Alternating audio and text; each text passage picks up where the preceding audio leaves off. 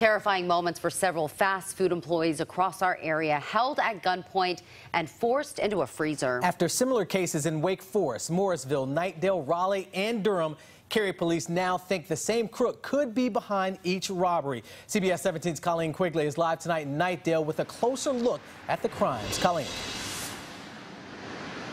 Yeah, Marius and Angela, so this is one of at least a half dozen McDonald's or Bojangles that police say an armed man, sometimes wearing a mask, stormed into early in the morning, held employees at gunpoint, and then made off with cash. Tonight, this fast food bandit is still out there, and police are really trying to find him.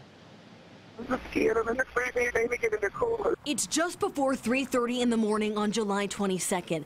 An employee at this Wake Forest McDonald's describes a terrifying ordeal. An armed man seen here in security photos forced his way inside and robbed the restaurant. He took all the money out of the safe and I'm in the cooler. Okay, is he still there? I don't know, sir. I don't know.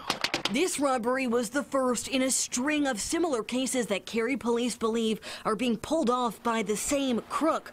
Warren say he's responsible for 8 armed robberies in Durham, Knightdale, Morrisville, Raleigh, and this Wake Forest Bojangles back in October. Y'all need to get some people up here. We just got robbed. In many of the cases, the thief came into the restaurant early in the morning and forced employees into a freezer. Me and this other employee I was taking home were walking out to the car. I had the deposit in my hand. He runs out of the bushes with a loaded gun and points it at me and him. The most recent case happened earlier this month at a Cary Bojangles. Were you robbed at gunpoint? Yes, ma'am. Where, according to warrants, the crook told an employee he would, quote, blow your expletive head off as she put money into a zippered bag. Are they still there now?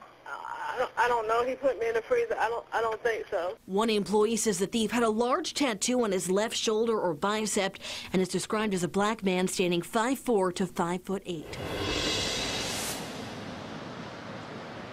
And as always, if you know anything about any of these robberies, you're asked to give police a call. Reporting in Knightdale, Colleen Quigley, CBS 17 News.